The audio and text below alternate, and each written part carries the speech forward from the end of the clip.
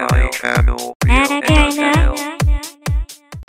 jumpa lagi dengan channel kita ya. Ada caranya kali ini, bagi tips bagaimana cara membuat sendiri alat pemotong gabus listrik ya.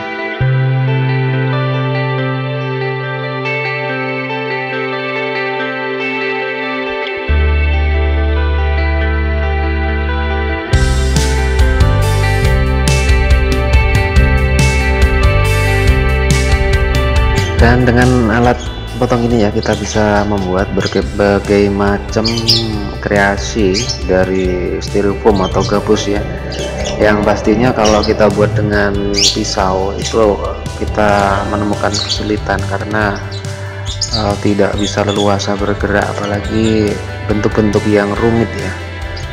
Jadi kita bisa membuat seperti ini ya, ada berbagai macam huruf, juga kreasi-kreasi hiasan dari styrofoam yang lain yang bisa kita hiasi sedemikian rupa warnanya.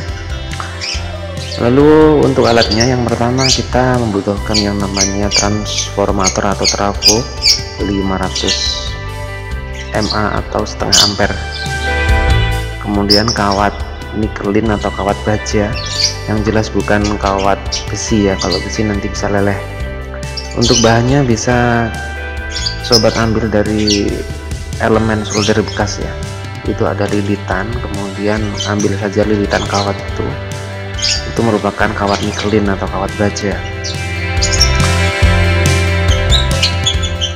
Lampu LED ya, lampu LED ini bisa satu bisa dua, ini hanya sebagai modifikasi saja, dan dua buah resistor yang nanti kita hubungkan dengan dioda kecil itu ya sebagai penerang ya. Nanti kita hadapkan ke bawah waktu pemasangannya, bisa sobat lihat nanti ya contoh pemasangannya bagaimana.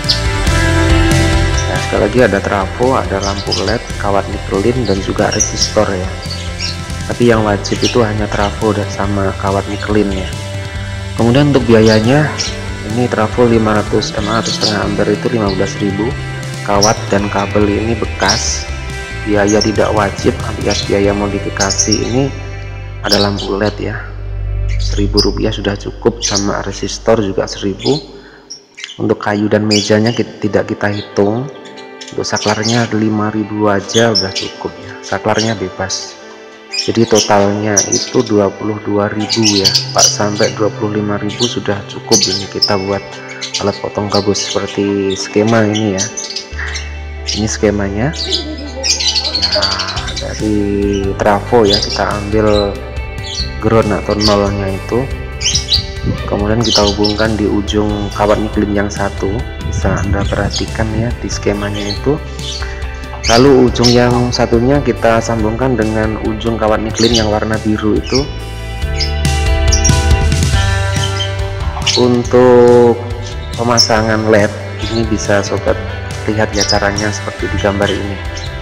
Nanti masalah menghadapnya gimana, pemasangannya gimana, nanti lihat aja di hasil saya sendiri ya, alat saya sendiri itu nanti bisa sobat lihat.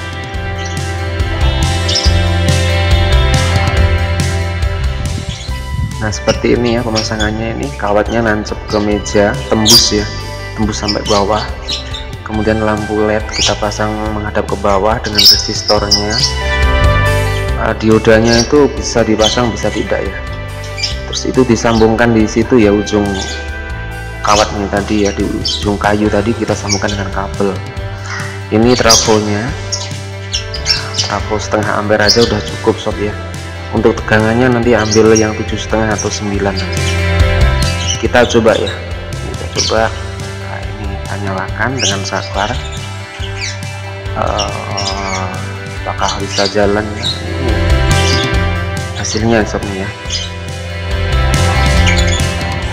jadi dengan alat ini kita bisa lebih mudah yang memotong gabus seperti model rumit seperti ini ya.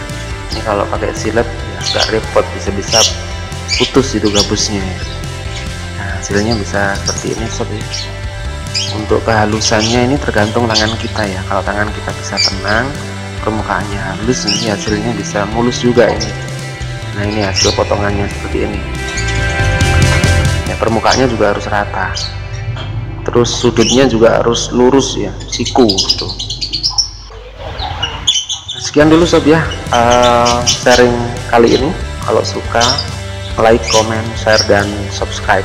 Tunggu aja video baru setiap minggu.